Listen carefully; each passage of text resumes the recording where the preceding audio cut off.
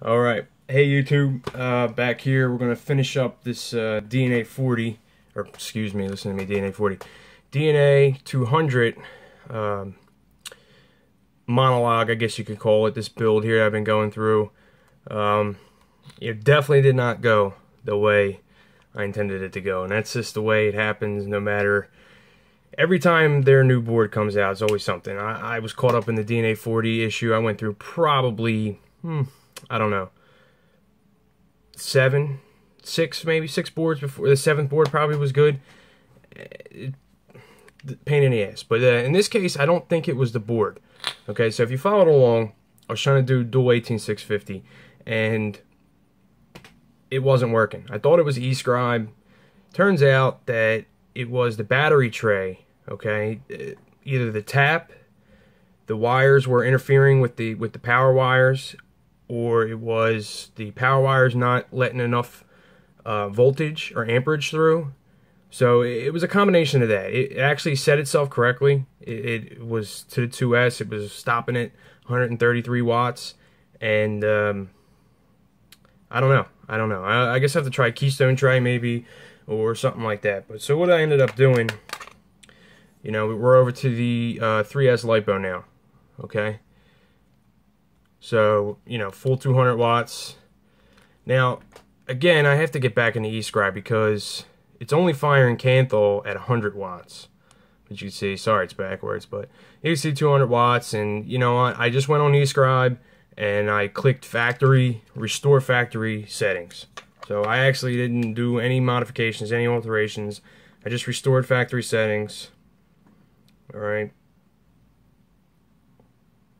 Put this back down to 85. So I'm running just a little dripper here, 0.2 ohms, 85 watts. Alright.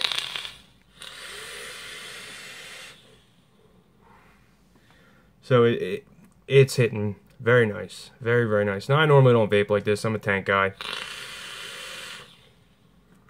Alright.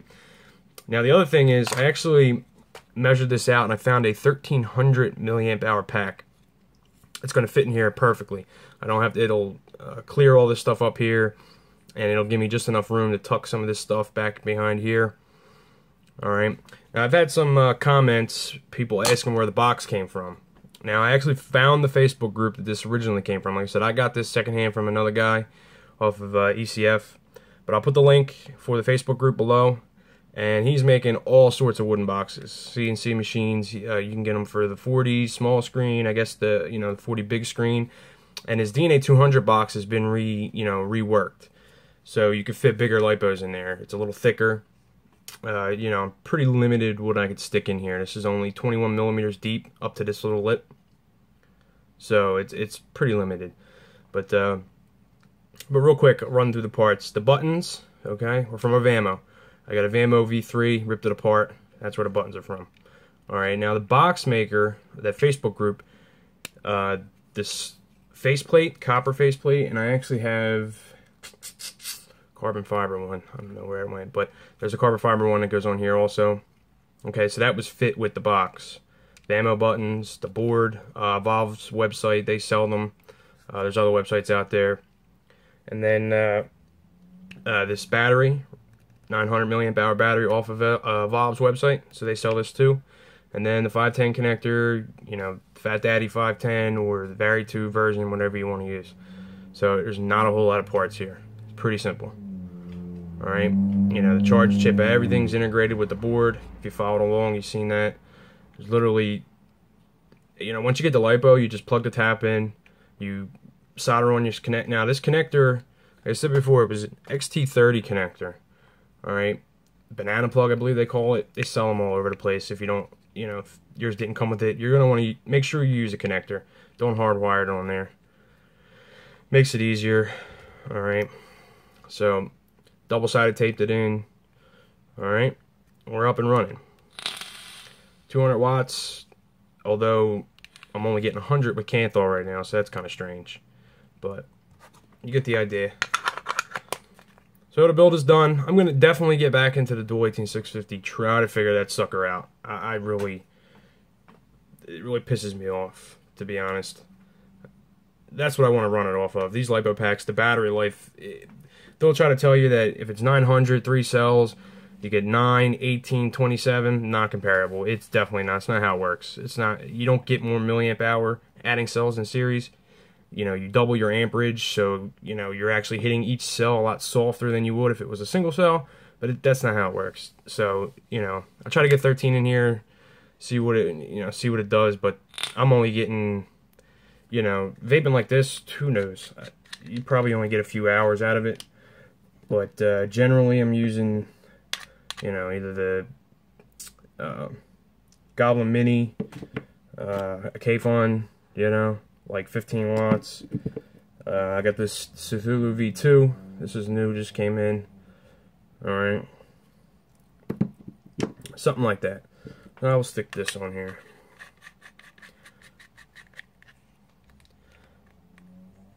Now it asks every time pretty much, no matter what you put on there, if it's a new coil.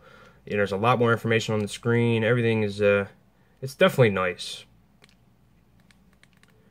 You know, I vape 30 watts, 0.38 ohms. That's just, that's where I usually vape. And I'm probably getting only 4 hours. That's it. Maybe a little more, 5, 6 hours, something like that. Not a whole lot. Not a whole lot of vaping time.